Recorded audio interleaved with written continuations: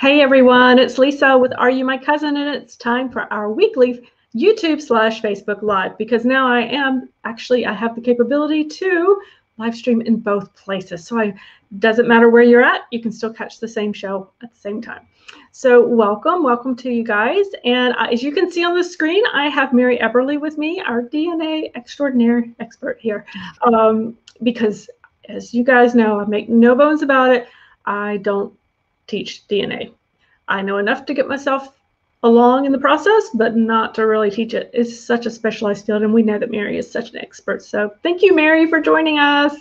Oh, thank you, Lisa. It's great to be here. Oh, glad. So you guys you've seen Mary before, and you'll know she is coming on about once a month now, which is fantastic. We're really excited to have her doing that. So let's see who is here today. We have Michelle from South Carolina. Michelle, you're probably getting as much rain as we are here in North Carolina. It's a really rainy day here, guys. Hey, Mary Jane. And Dave's here. Hey, Dave. Flo's here from Oregon. We have Bill from Long Island. So we're kind of crisscrossing the U.S. As you come in, guys, if this is your first time joining me on a live session, welcome. Feel free to put a question in the comment box, because I do see those, and we do try to make sure we answer all of those questions as they come along. So we'd love for you to be able to get your questions answered. Looking forward to, if you are coming in and just curious where you're from, feel free to drop where you're from in the box. You can tell those who've come with us because they pop that in there first things. So it's just fun to see where everybody's from. So if for those of you new, I am sitting in North Carolina. And Mary, tell everybody where you are. I'm in Madison, Wisconsin. Is it cold up there right now? It is. It is, okay. It's warm down here, unusually so here. So we have Bill from Connecticut. Hey, Judy from Baltimore, and Chad from Kansas. Hey, Catherine from West Tennessee, yay. And Lee is from Pennsylvania. I see lots of names I recognize. Hey, Lydia from Michigan. So it's fun to see folks that I recognize on here as well. So guys, today as you can tell, obviously we're going to be talking about DNA. Everything, nothing really new going on over on the website, Are You My Cousin? I would encourage you to check out this week's latest post. It is a little different than probably what you're used to seeing me write. I did write, it was fun to write, and I've gotten some really good comments back, and I appreciate those, guys. The post is about that.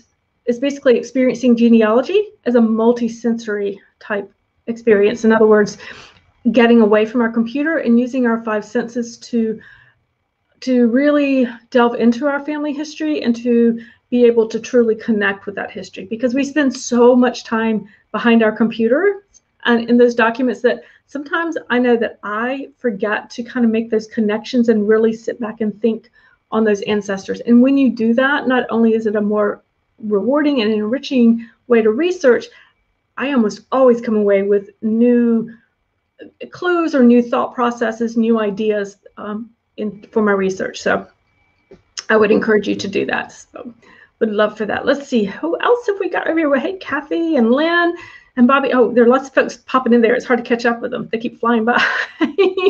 Hey, Lynette and Michelle. So yes, welcome. Okay, Mary is here, and we are going to be talking about autosomal DNA. Last time we talked a lot about was it maternal DNA, I think, and the Y DNA? Right. Yeah, we talked a little bit about autosomal, but primarily we talked about Y DNA, which is from your father's line, and mitochondrial DNA, which is from your mother's line. Right, and each one is very different. And I loved the analogy you used about the different types of DNA and the book analogy that you used. I don't know if you're going to use that again today, but I'd love to share that with maybe those who haven't heard that, because it just really helped to make sense when it comes to looking at the different types. And then we'll dive into that autosomal. Sure. So the book analogy is that Y DNA is like one cover of a book, and the mitochondrial DNA is like the other cover of a book. And when you open up the book, you've got all of those pages in between, and those are like your autosomal DNA. And we also get autosomal DNA from that father's father's father's line and your mother's mother's mother's line. But this is, I use that analogy because it just is really good about showing you how much of you is autosomal DNA, how many branches of your family tree, plus just how much of our DNA is autosomal DNA.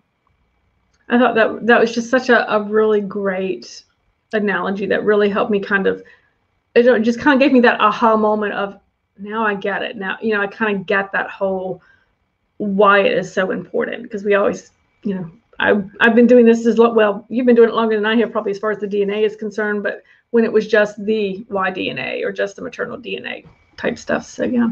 Mm-hmm. All right. So talk to us about the autosomal DNA. I mean, maybe just start with telling us actually what it is. Okay. Autosomal DNA is the vast majority of our DNA. It comes from our parents. We get half from our mothers and half from our fathers. They got half from each of their parents, which means we get roughly 25% from each of our grandparents. And it's going to vary a little bit starting at that grandparent level. So maybe you got 24% from one grandparent and 26% from the second grandparent, and 25% and 25% from the remaining other two grandparents. And then if you go up one generation to great grandparents, you are getting roughly 12.5% from each of those. And that's because at every generation, they're getting half from each of their parents. And that variability at the great grandparent is a little bit more than what we typically see at the grandparent. It doesn't really impact the DNA testing, but just so you know, it's not exactly 25, 25, 25, 25, and so on. And that DNA codes for parts of our body. So, for example, your muscle cells, your neurotransmitters, which are chemical messages that your brain and body uses, everything. And then we have the Y chromosome, which I've mentioned, and the X chromosome. Those are the sex chromosomes. We have either an X and a Y, like Lisa and I have, or, I'm sorry, an X and an X, like Lisa and I have, or an X and a Y, like our fathers had. Because the Y is only going to men. So Lisa and I don't have a Y. We have two X's instead. And, and of course, there are things coded on those two other chromosomes, but we've got 22 pairs of the autosomal DNA chromosomes, just for some background. And that's where we get the 23andMe DNA testing company name, is that in total, we've got 23 pairs. So Bill had a question. He said, how far can the DNA percentages skew from being evenly distributed? Well, the further back in time, the more skewing there is. And what we're really talking about is, for example, how much DNA do we share with a second cousin? So a second cousin would share great-grandparents with you. And on average, you share about 220 centimorgans. And centimorgans is just a measurement of DNA. So on average, you share about 220 centimorgans with a second cousin. But it could be much lower. So let's say 100, or it could be much higher. So it could be approaching 300. And there's this range of how much DNA you would share with a second cousin. And if you think about every generation, from you to that ancestor, there are many generations, and then there are that many generations going from that ancestor down to your second cousin. Mm-hmm. So you've got all that variability, like, added up every time, you're coming down one generation. Right. So if you're coming down off of, say, well, say grandparents, and you get 25, roughly 25 from each one. Would there ever be a case where you say 20% from one and 30% from the other? Would it ever be that big a skew, or is it usually just within a point or two? There's an excellent tool that would say exactly what people have seen, and that's the shared Centimorgan project. Okay. But I would say, like, if I had to give you a range, I would say maybe 23% to 27%. Okay. For if you had your grandparent or your grandchild tested.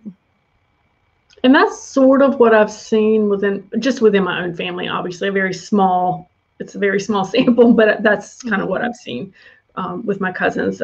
They're always coming up to me going, I tested. I'm like, okay, they had no idea so many of my cousins had tested it. It got kind of crazy there for a while. So where do you typically test? I mean, I know not all companies test the same thing. So where would you normally go for that autosomal test? And I should start out by saying, we see these TV advertisements for DNA testing. For example, 23andMe has a lot of advertisements. Ancestry does also. And I don't think I've ever heard the word autosomal DNA on one of those commercials. They just say, get your DNA tested with us. It'll, do all these amazing things. So just keep that in mind when you're out there shopping for an autosomal DNA test, is that all of the big 4 DNA testing companies offer it. They might not specifically call it out as that. So we've got Ancestry, Family Tree DNA, and Family Tree DNA actually calls it their Family Finder test.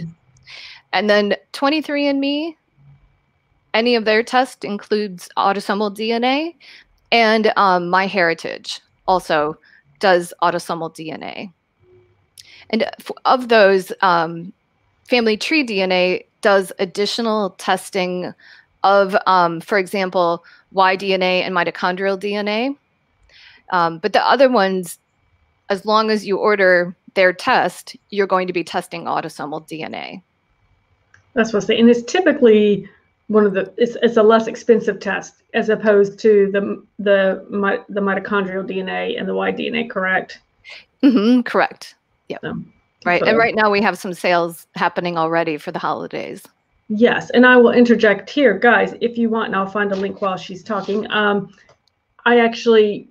Mary and I both, I'm sure, learn a lot about these sales that are coming sometimes ahead of time. So if you guys want to stay on top of possible sales coming up, I have an email I send out every Thursday to people who sign up for it. It's for the Frugal Genealogy, and it's just all the sales that I see coming through. But I don't do that to the main list. So that if it's one you want, I'll pop that sign up for that very specific type of email into the chat box shortly here. So you guys can sign up for that, and I'll let you know when those sales are going on, and which is actually right now was when they're going on. So wonderful. All right. So Mary, what information are we looking at when we test on the DNA test? So we get back an ethnicity estimate from those DNA tests, and we also get a match list.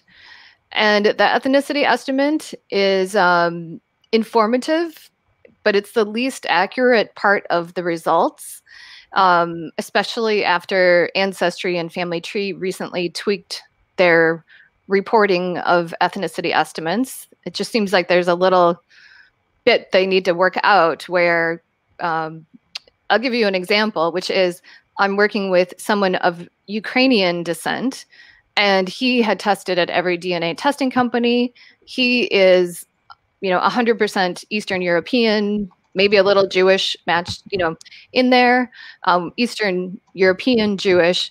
And now all of a sudden at Ancestry, he's like 6 or 12% Irish. And I've worked on his tree. I know who his ancestors are. They are not people from Ireland. So I'm not sure what happened. There are a lot of doubters when it comes to ethnicity estimates. I have always been a big supporter of ethnicity estimates because I have always found them to be useful. So that's what I'll say about ethnicity estimates. We're also getting our match list, and that's important. We're getting anywhere from maybe 15 or 2,500 to 20,000 or more matches. And those are people who have tested at the same company, and they're matching us, for a certain amount of DNA. Mm-hmm. And that DNA list is arranged from your closest match to your most distant match.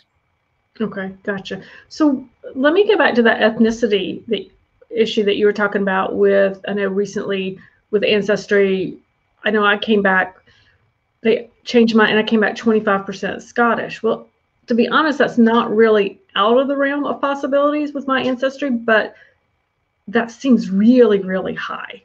And so is it the kind of thing when things like that get skewed that heavily, do we just sort of wait and sit back until they update or resolve that, or are they actually working on it, or what do we do with that area, or do we do anything? Mm-hmm. Yeah, I mean, I think for now we just sit back and wait. I had the same thing come up where I have ancestors from England, and now all of a sudden I have ancestors from Scotland. Mm-hmm. Where you can imagine that there's some crossover between the two populations. Mm-hmm. But going back to that earlier example, it's like, well, I mean, I'm no history buff, but I'm pretty sure the Eastern Europeans and the Irish did not intersect in the populations. If you had a second great grandparent from Ireland, you then might have 6% Irish in your ethnicity report. Mm-hmm. But having seen his earlier reports and looking at the DNA matches and building out his tree, there is not a second great grandparent from Ireland. Right. Okay.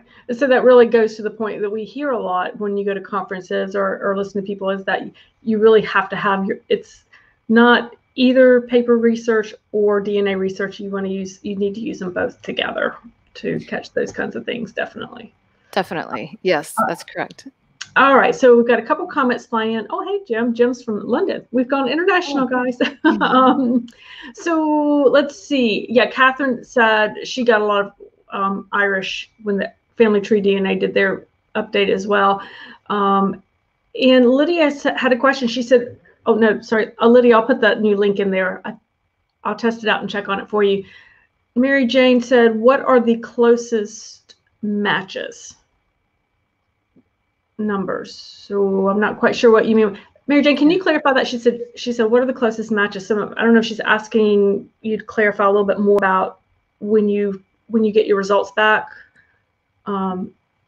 exactly what that's telling you or not. Okay, it would help to clarify. Yeah. Mary Jane, if you'll just pop that in again, that'd be great. All right, so while we're waiting for her to do that, so how do you review matches? I mean, how are they reviewed when the companies are looking at them, or how should we, or not the company, but how should we look at them? Well, the first thing I do is I look to see how much DNA is shared with the match. And that is because from that, I can tell what the possible relationships are.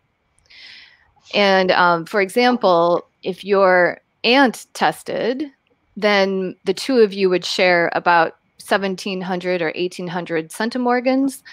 And if you didn't know that your aunt tested and all of a sudden in your match list, you've got somebody sharing that much DNA, that is a possible aunt. But it's also a possible niece or nephew, grandparent or grandchild, or half sibling. So it's important to consider what are all of the different possible relationships.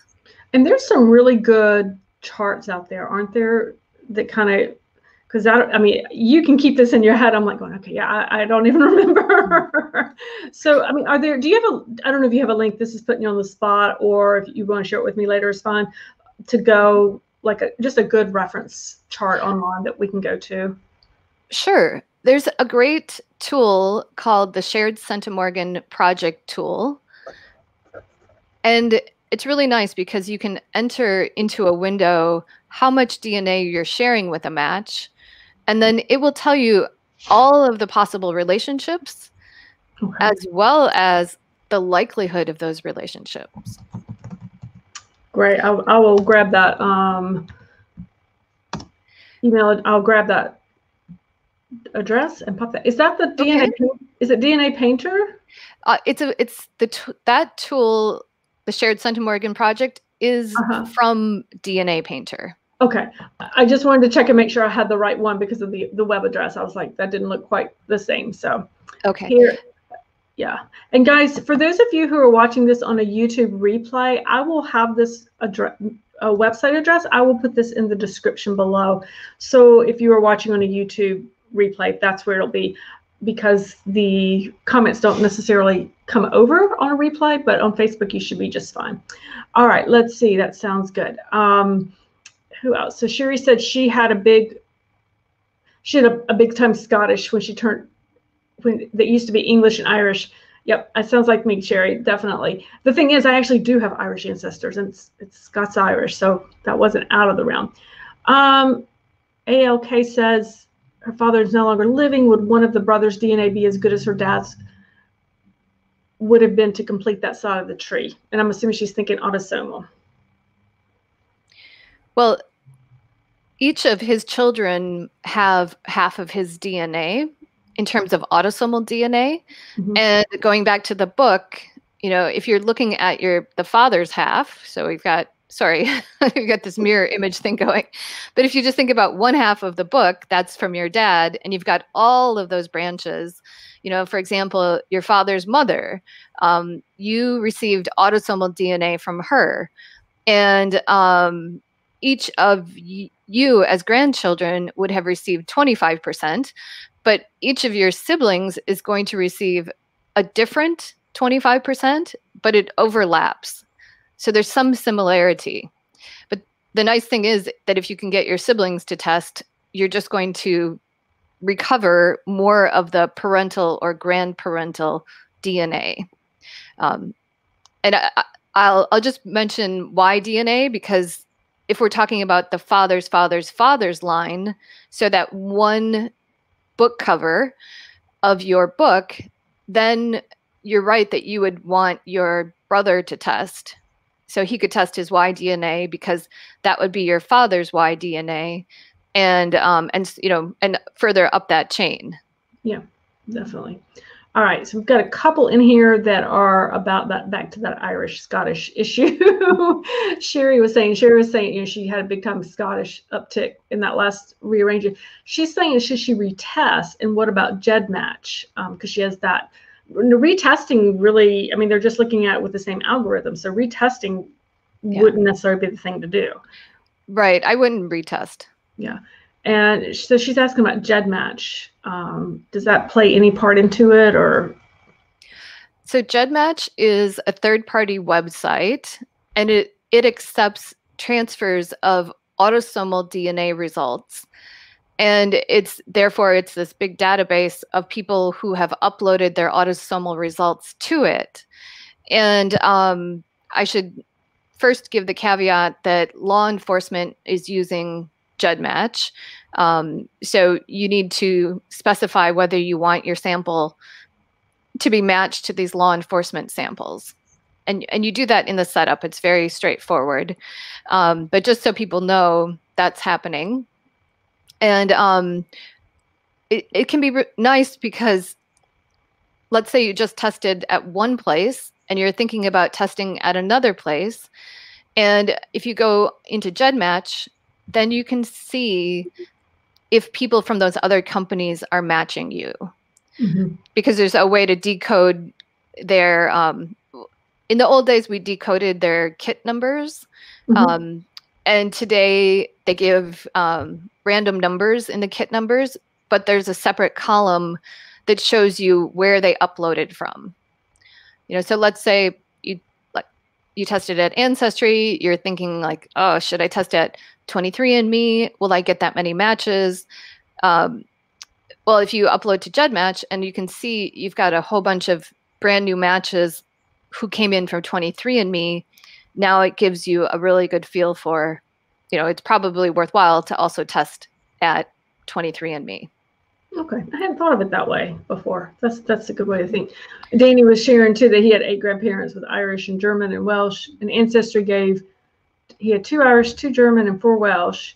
And Ancestry gave 38% Irish, 6% Welsh, and 9% German, with the rest scattered. So it does kind of come off kind of a little skewed there with that whole different way of going about it. Bill said with his GEDmatch, he did DNA testing at 2 companies. Which one or both should he send to GEDmatch? Well, if you've tested at multiple companies, you can upload them separately, but then it's important to, at least for the time being, where you're online working, to inactivate one of them. And you do that by making that other kit a research kit. Because sometimes we are getting a slightly different match list from our Ancestry upload as we do from our family tree DNA upload or MyHeritage or 23andMe. Mm-hmm. So you can play around and, maybe you decide, oh, the other one wasn't really worth it and delete it. But either way, you should at least turn one of them into a research kit. Yeah, that way they won't end up in the match list of all of your matches as 2 of you, because otherwise, it's going to look like there are 2 of you. And that could be quite confusing. All right, let's go back to Mary Jane's question. And some of the question I was going to say, and Jamie, I see yours, and I'll come to that one in just a minute. So Mary Jane did clarify, hang on, wait a minute, I got to go back up. It dropped down. She said, because this was about the DNA, she said, when I see DNA numbers of connections. So her question had to do with the DNA. Her original question was about closest matches. And she was curious about when she sees the DNA numbers of connections. Okay, I'm not sure if that's like the matches you have in common, because that would be the next thing I would do with a DNA match is I would look and see who they are, if I can figure that out. And then I would look to see who are the shared matches. So people in the database that match me and also match this other match. So there's that number. So please let me know if I didn't answer the right kind of number question. She said yes. Okay. Right. So it's interesting. Like, for myself, I tend to have more DNA matches from my mom's side than from my dad's side. And then when I go to my dad's side, I've got more matches from my father's father than I have from my father's mother. And that could be due to family size, or it could be due to when people are recent immigrants, you're not going to have as many matches in the database. Or it could just be my paternal grandmother's family didn't do DNA testing, for whatever reason. So you do, it's not like 25% of your matches are going to be attributable to each grandparent. Yeah, that definitely makes sense. I hadn't thought about it in those terms, but you're right. I think, I can definitely see there's certain lines off in my family tree that where those cousins definitely did more testing, and others that are much less, just they weren't interested, kind of thing. So yeah, I definitely can see that. All right, so let me go back to Jamie's question because it was an interesting question. Let's see. Okay, so the question is, will there ever be a way for transplant patients to use DNA science for genealogy purposes? I assume that this is a bone marrow transplant question. I have DNA lab experience developing DNA test for people that needed bone marrow transplants. So in a bone marrow transplant, you're obliterating the patient's bone marrow, and then you're replacing it with a donor's bone marrow. And that means that all of the blood cells that are in that person are from the donor. Mm-hmm. And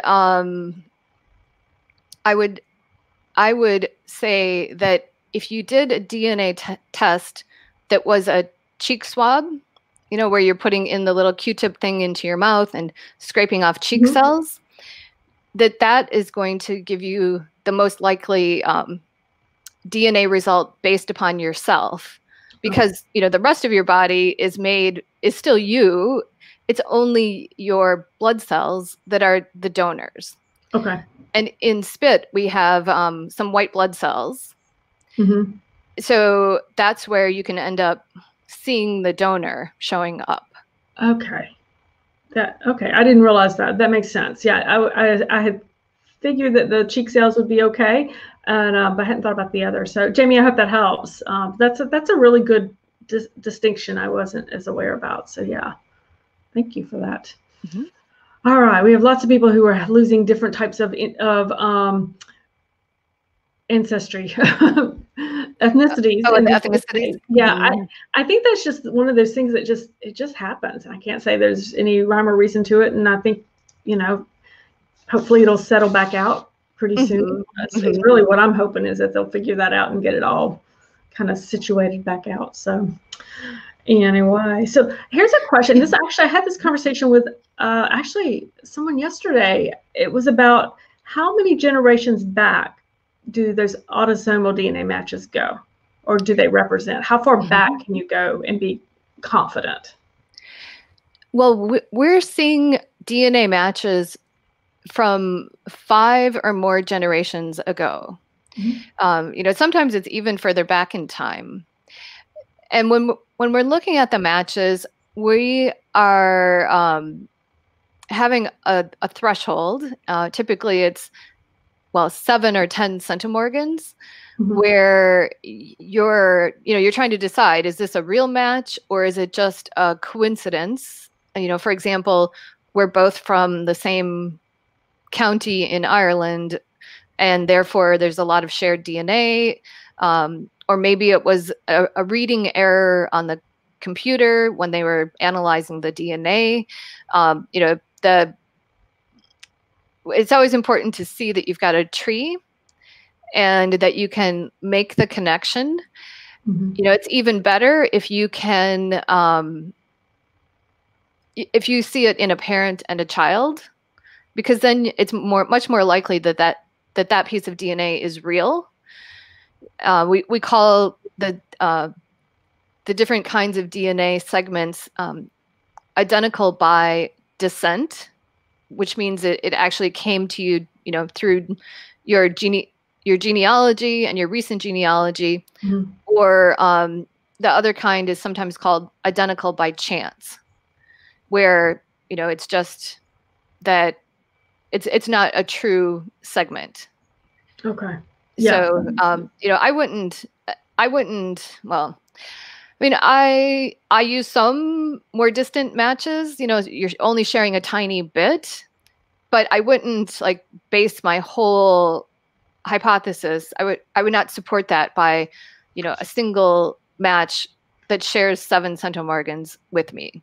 Mm-hmm. I would want to see the shared matches. I would want to see much more close matches.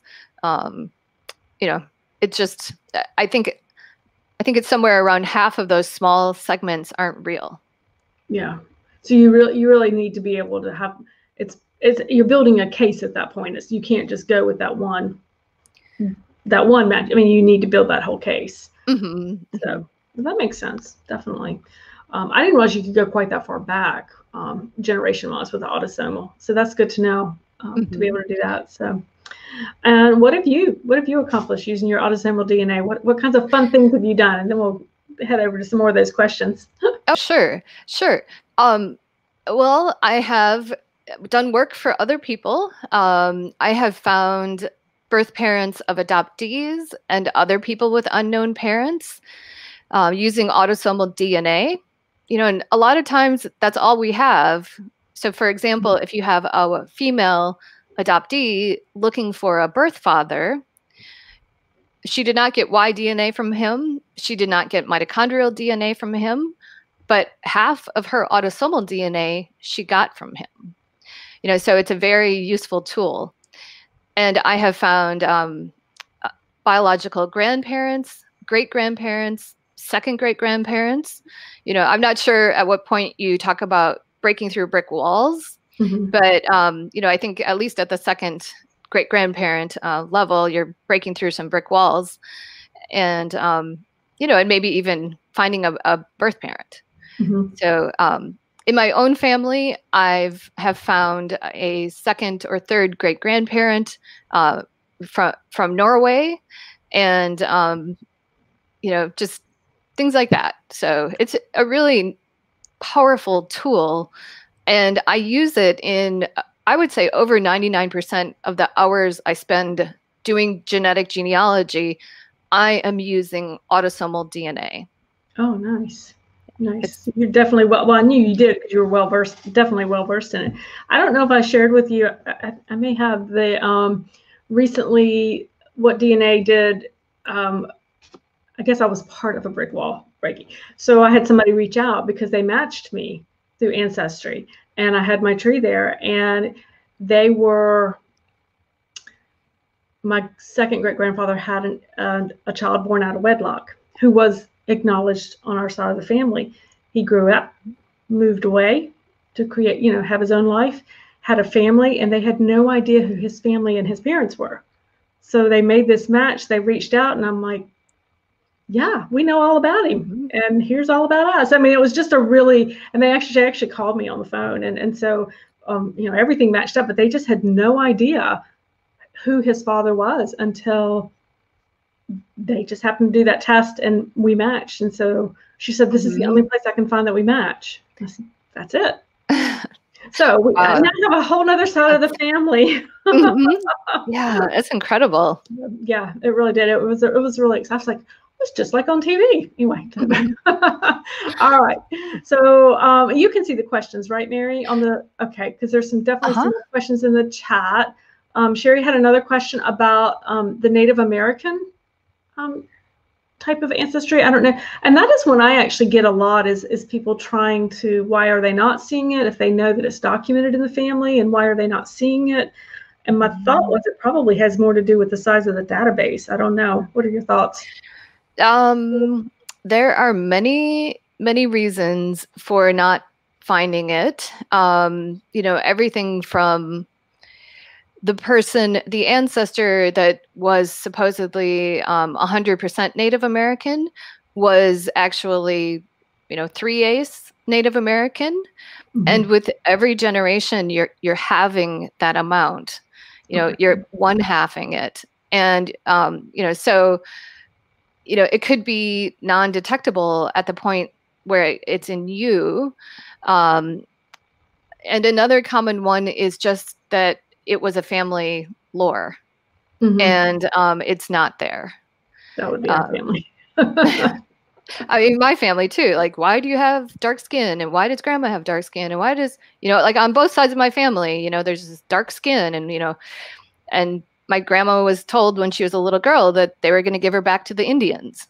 And it's like, well, she should have gone back to Norway or England, really, or like it's just the way it is. And to speak to that, because that story's on both sides of my family, and this was told to children, but we're pulling our oral history from those children when they're grown up, and they never got the real story sometimes, kind of thing. So it was real interesting.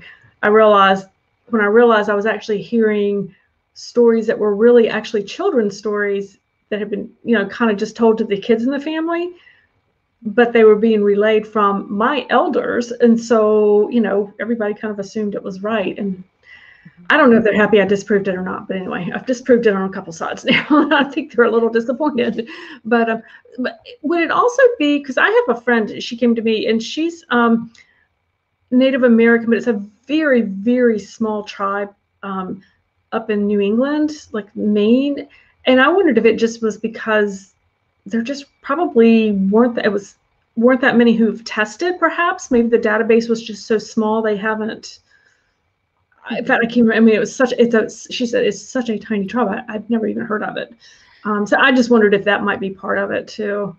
Well, for Ancestry, they have really improved their reference panel, which is the group of people that they are using to come up with the markers that are present in different tribes. Mm-hmm. And, I've seen where people's results now say Native Alaskan, or, Inuit. And they're breaking things down much more specifically. In the past, their reference panels were all from South America, which now clearly they are not. And, I see Native groupings from Mexico, from Canada. So it's a much better, a finer, detailed report that they now provide. Okay, that's nice. That's good to know. I'll have to pass that along to her. All right. So back over in the questions, Jim said, is he right in assuming that when you match someone else in Ancestry and it says they share a common ancestor and it shows the connection, at least that confirms your research? So in other words, I guess if you've done the paper search and then you match appropriately DNA wise, that pretty much confirms. I would say if you have a paper trail and if the amount of shared DNA is appropriate. Okay. And if it's not like your fourth cousin once removed. Okay. Just because that's where you're getting down to that 7 centimorgan, 10 centimorgan level. And it's definitely evidence to support your hypothesis that so-and-so is your great-great-grandparents. But, the whole, does it prove is, technically, does having a birth certificate prove that somebody's parents are their parents? Well, I can tell you that is not true because I've worked with people whose birth certificates had their adoptive parents. I've worked with people whose birth certificates had aunts and uncles. I've worked with people who were, just, you can imagine all those variations where, somebody would think I've got the birth certificate. This proves that this is my great-great-grandfather. And you really have to think about just analyzing all of the pieces of evidence that you've been able to collect and coming up with the conclusion and making sure that all of that evidence supports it. And if there's any evidence that is inconsistent, then you need to be able to explain it. Yeah. So that sounds good. All right. I think we have time for probably one or two more questions. Bobby had a question. Oh, wait a minute. It's two parts. Let me find the two pieces over here. On family tree DNA, her brother has 55% English and she has Wales and Scott. Oh, wait a minute. Hang on. Is it? All right, Bobby, I'm not sure. Somebody's got, do you see the two I'm looking at, Mary? Is Bobby's got, I don't know if it's brother or mother, has 55% English. And further down, it says something in Wales and Scotland. And you have 42% Irish. What's the difference? I don't know if I'm reading that right or not. Bobby, do you understand what she's asking? I can say that before the last update, I have a brother who has tested at Ancestry, and I've tested there. And our ethnicity estimates were matching pretty well, but they did vary. And after the most recent update, they are less similar. And because siblings share 50% of their DNA and not 100%, you're going to see differences. Yeah. But I think right now they're beyond, our Norwegian shows up much better in my brother than it shows up in me. So, but recently with the updates and the confusion they've caused, I wouldn't read much into that. Yeah. we know that full siblings share a specific amount of DNA with each other, because I guess people have thought like, wow, he must not be my full brother because, he's Irish and I'm Scottish. And, that's not a logical conclusion. Gotcha. All right. And last question. Catherine says, this is talking about match values. Does that mean a low match value if both my son and me match that person? Okay. So we would have been talking about, all right, I have to backtrack where we were thinking about that. So it has to do with, I think, matching the lower centimorgans. Yeah, I think that's probably what we're talking about. I would add in that a nice thing to have is a chromosome browser, which of course Ancestry doesn't have. But if you're at GEDmatch or if you're at one of the DNA testing companies where you can actually see the DNA segments that you're sharing, and you're seeing that in the chromosome browser, then if you're looking to see, is that a true segment, and it sounds like it's in her and it's in her son, then when you look at the chromosome browser, it should be in the same place. Okay. But it sounds like that's what is happening. Yeah, and that makes sense. I know I look at those on family tree DNA where I've tested, because I can see exactly where they match or if they don't match in those same places. So, well, thank you so much, Mary, for coming. So, guys, Mary is the, as you know, she is the owner and creator of DNA Hunters, and she also has the DNA Hunter Society now, which is a fabulous new program that she's got going. And do you want to just tell a little bit about that briefly, Mary? Sure. We have the DNA Hunters Society, and it's a membership, and it includes weekly master classes. So those are live 1 hour long classes on various topics, like autosomal DNA is one of them. And then we have a library of videos. There are 17 different videos in there that people get immediate access to. And there are Q&A calls twice a month for an hour where people can ask questions about their DNA results. And there are also member discounts if they would like me to do their research for them. And then there is a community forum where people can ask questions and get answers from me and other people in the society. So it's got those 5 components to it. And it would be great to have more people join us. We're a small, close-knit group right now. It's really nice to meet with people and to have that weekly interaction. And sometimes it's twice a week. And to get some of these more detailed questions answered is a really great place. And Mary has graciously offered the Are You My Cousin readers a coupon code.